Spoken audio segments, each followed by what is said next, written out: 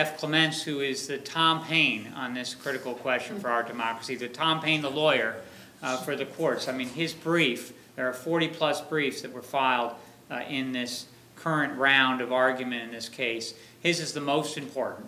I urge you all to read it. It goes to that elephant in the room in this matter, which is whether or not corporations shall be treated as persons under the First Amendment. These artificial entities with state-based advantages, whether or not they shall be treated as persons with free speech rights that you and I have as individual human beings. That's the crux of the matter, and that's what his brief focuses on. Now, I agree that this court could do a lot of things. It doesn't have to involve it going over the cliff here.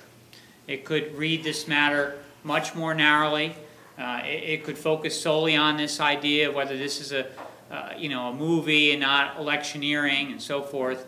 But if it goes over the cliff, then this is a critical moment for our democracy, because it really will radically reshape our politics and the way we conduct business in the political process.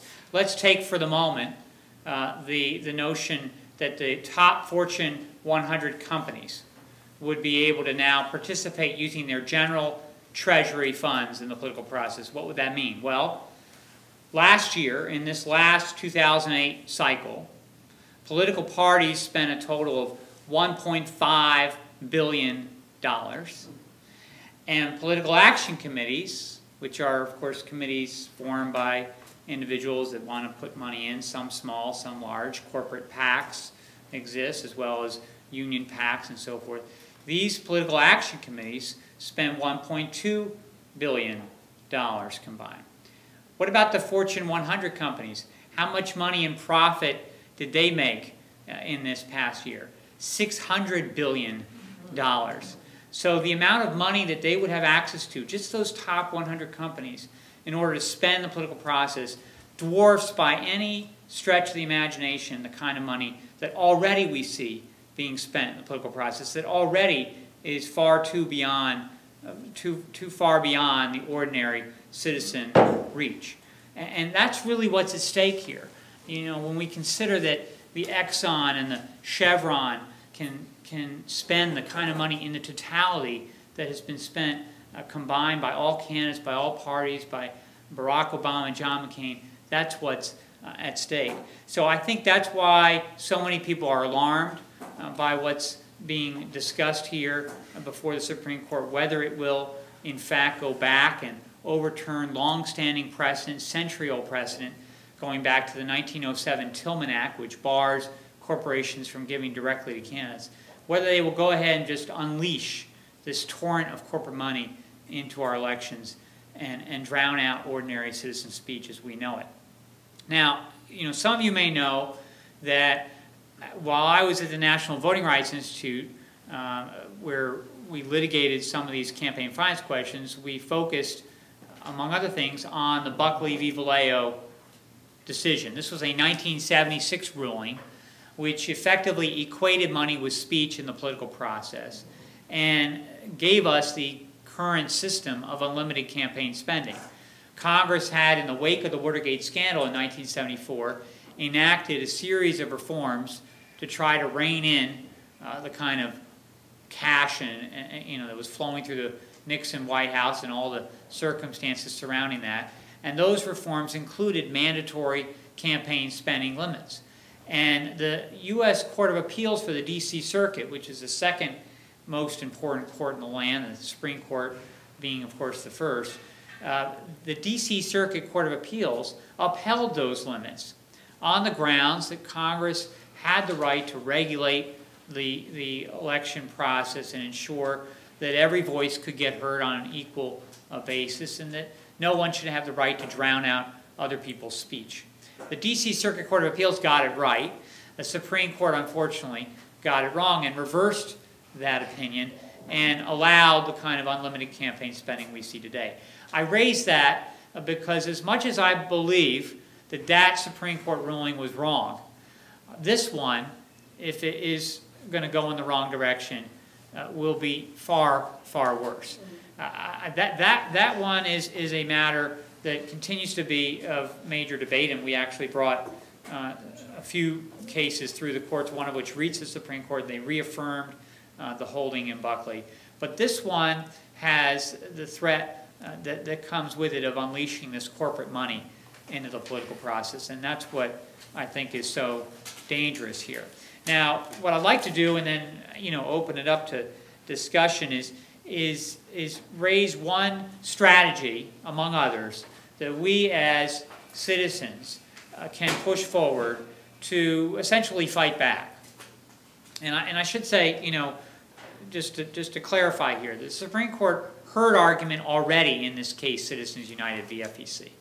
They already heard the round of argument that gets granted when they take up a case. What they've done is they've asked for re-argument that's being heard tomorrow on a specific question which was not necessarily pushed by any of the parties in this case. They've asked for re-argument as to whether or not the Austin v. Michigan Chamber of Commerce decision and the McConnell v. FEC decision should be overturned. That's the question before the courts tomorrow, before the Supreme Court tomorrow. They've invited this new briefing, which is why Jeff has filed this brief on behalf of these organizations, why 40 plus other briefs have been filed, is because the Supreme Court has gone out of the way to invite re-argument on this specific question.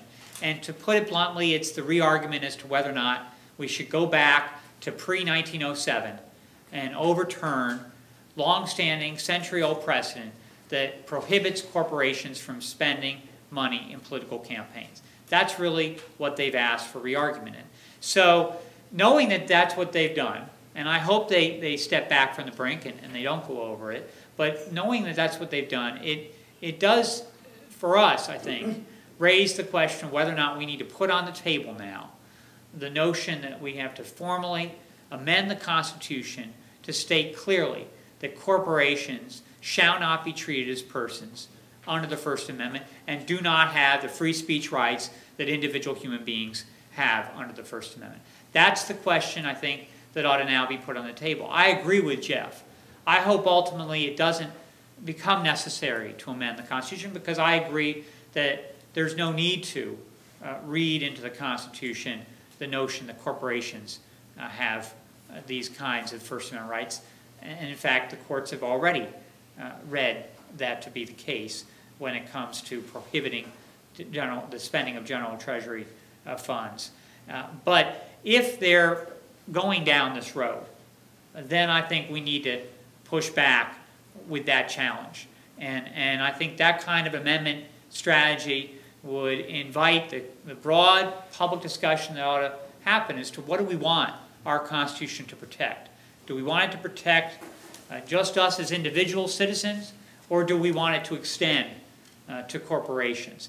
And when we see what's happened in just the recent months and year, 2 years, with respect to the power of the banks, the power of the healthcare lobby, we see the danger of corporate dominance in our political process, just in our current politics today, and we can only imagine what that danger will be if the court does the wrong thing here.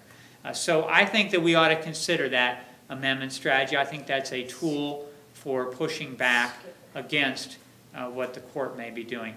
And finally, I would just say, Justice Roberts, Chief Justice Roberts, came before the Senate Judiciary Committee when he had his confirmation and talked about the importance of obeying precedent and following prior court rulings.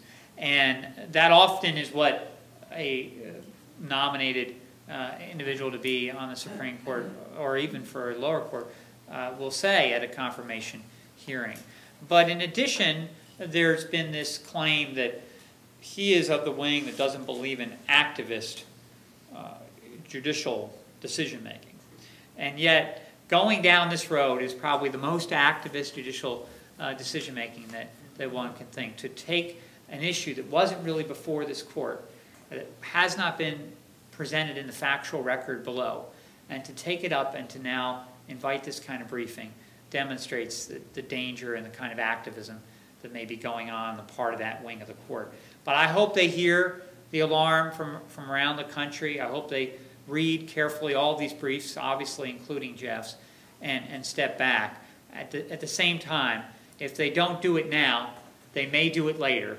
And so we have to be prepared to articulate why the First Amendment should not apply to corporations, should only apply to individuals. Thank you.